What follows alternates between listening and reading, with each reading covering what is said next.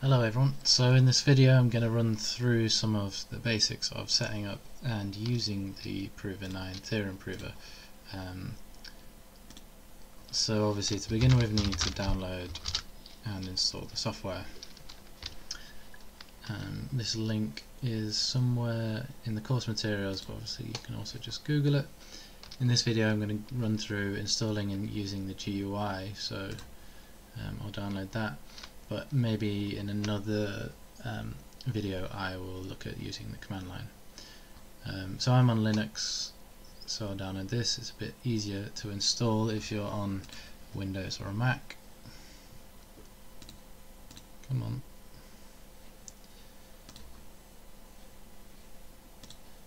Save that there. Extract this. So you'll need to run it with Python 2. Okay, so I'm getting this error. It has mentioned that this is an issue with 64-bit systems, but there's an easy fix. I think you just need to edit this file. Let's open it with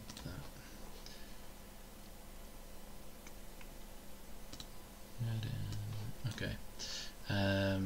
Just add this line here, and now it should run.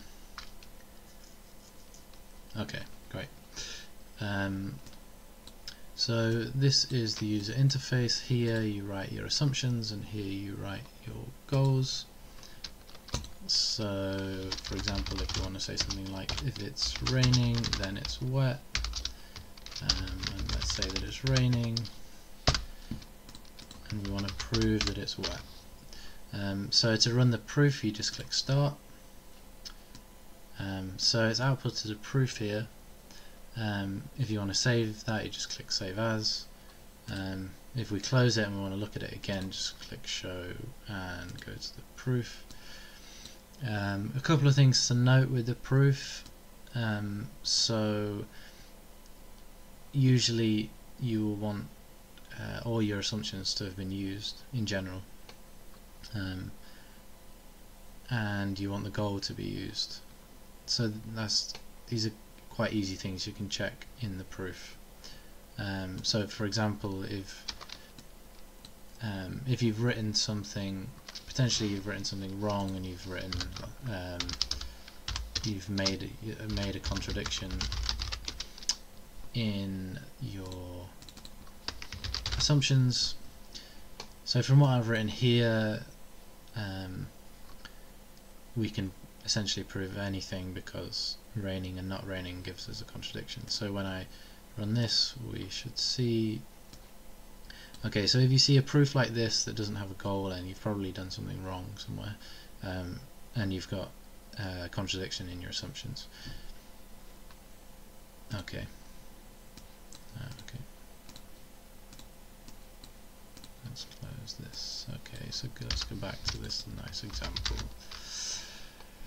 Right, so so in terms of syntax and semantics, in particular with the syntax, something you can do is click this well formed button. This will check whether what you've written is well formed. So these bits are good. If I get rid of the full stop, it's going to tell me something's wrong. You can also just run the proof, and it'll tell you there's an error. It can just be a bit quicker to sometimes to check if it's well formed. Okay. So with regards to syntax and how you should write stuff, the end of each statement should have a full stop, as I've just shown. Otherwise you'll get some errors. The logical connectives you have are this arrow means implication, so this statement is saying if it's raining then it's wet. If you want a conjunction, so and, it's an ampersand, so this is saying it's raining and it's wet. Disjunction is this line, this says it's raining or it's wet. Then negation is just a dash. Oops.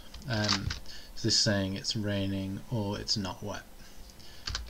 Just a thing to note with negation is that you need to think about where you want to put parentheses.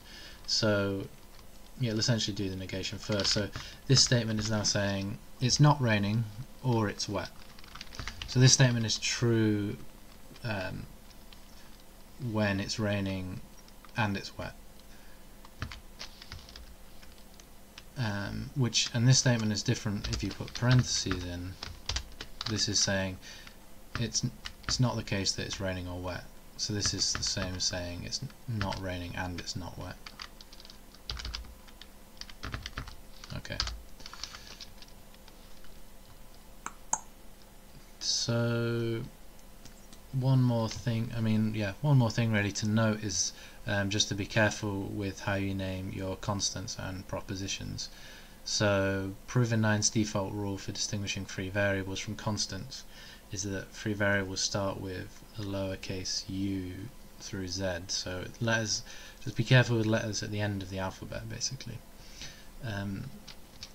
So if we go back to the original example, so if it's raining then it's wet, and we've seen that we get a proof for this. If I change this to a lowercase w and then try and prove it, it says exhausted. So Prover9 thinks this should be a free variable, so it's confusing it. Similarly, if we look at another example, so let's say red w, let's use some predicates, and what we want to prove.